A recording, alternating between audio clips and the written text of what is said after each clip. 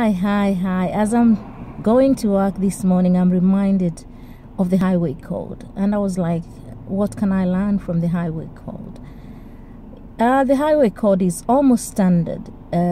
Wherever you go into the world, there is a standard highway code that is supposed to be operational in that context. The UK highway code is very good. And when people drive on the highway or on the roads, they do abide to that highway code. And you find that the traffic is moving smoothly and it's good.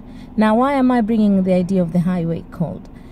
For a Christian and for those who have faith in Christ, we do have the Bible, and the Bible is like a highway code. When you stay within the Bible teachings, it guides you in so many ways. It gives you the opportunity to be able to relate with God and to relate with others. In that way, we avoid a lot of accidents. We avoid a lot of calamities in this life. Now, the penalties on the roads in the UK are very high. When you make a mistake, speeding or using your phone, like I had to stop on the roadside to be able to do this, the penalties are very high. Sometimes you get points on your driving license. Sometimes you find big amounts of money. Sometimes your car can be crushed if you haven't paid the road taxes and all that, or if you've been driving the car illegally. So in the same way, there are consequences when we do not abide by the word of God.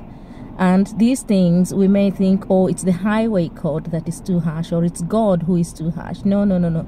It's the consequences that could arise from not following the highway code that could even be more dangerous. Death, accidents, disabilities and all that could arise if we don't follow the highway code. So today, as you go about your day-to-day activities, remember this.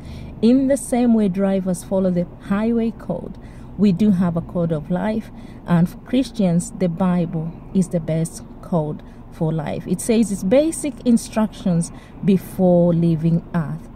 Basic instructions before leaving earth. So have a wonderful day, and remember, it's good to follow guidelines like those ones in the Bible.